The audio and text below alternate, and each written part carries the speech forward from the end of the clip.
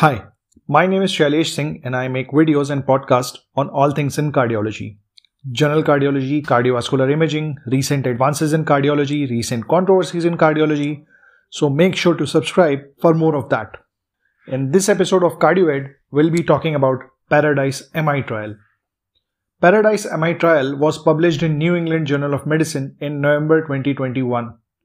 And it was also presented at American College of Cardiology Virtual Annual Scientific Session in May 2021. Paradise MI trial assessed the safety and efficacy of sacubitril valsartan compared with ramipril in patients with myocardial infarction. So why did the investigators think of using ARNI or sacubitril valsartan in patients with myocardial infarction? Patients who survive acute myocardial infarction are at risk of developing symptomatic heart failure or premature death. What we already know is that valsartan decreases the risk of death and heart failure in myocardial infarction patients with LV dysfunction. It was thought that neprilysin inhibitor sacubitril might add incremental benefits. So patients were randomized in 1:1 fashion to either sacubitril valsartan in the dose of 200 mg twice a day or ramipril 5 mg twice a day. This trial included approximately 5,600 patients and they were included in this study if they had a recent acute myocardial infarction with an ejection fraction of less than 40% plus one of the following.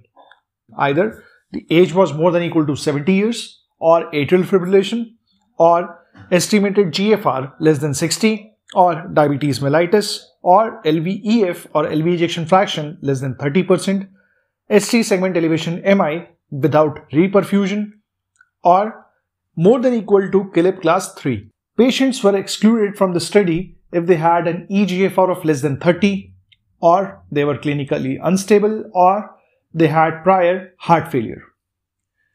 2,800 patients were randomized to sacubitril valsartan and 2,800 patients were randomized to ramipril group. Mean age of the patients in both the groups was 64 years. Approximately 25% patients in both the groups were females. 75% patients in both the groups were whites. 10% patients were North Americans in both the groups. 12% patients were Latin Americans. 30% patients belonged to Western Europe. 26% patients belonged to Central Europe. And around 20% patients were from Asia and Pacific region. Mean systolic blood pressure in this study was around 120 mmHg, whereas mean diastolic blood pressure in this study was around 73 mmHg in both the groups. Mean ejection fraction in both the groups was around 36%. 16% patients in both the groups had previous PCI or CABG. 4% patients had history of previous stroke. 65% patients had hypertension. 40% patients had diabetes. Less than 15% patients had atrial fibrillation. Of all these patients, approximately 75% patients had ST segment elevation MI. 25% patients had non-ST segment elevation MI.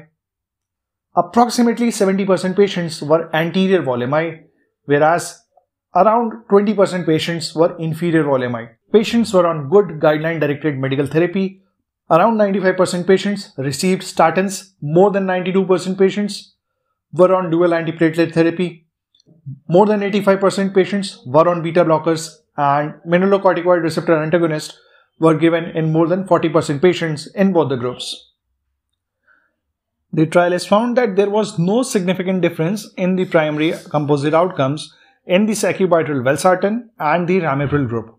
The primary composite outcome comprised of death from cardiovascular causes, hospitalization for heart failure, and outpatient episodes of symptomatic heart failure.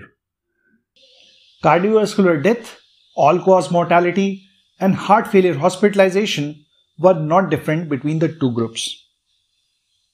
Adverse events were similar in both the groups. Hypotension was 29% more common with sacubitril valsartan. There was similar discontinuation rate between the two groups.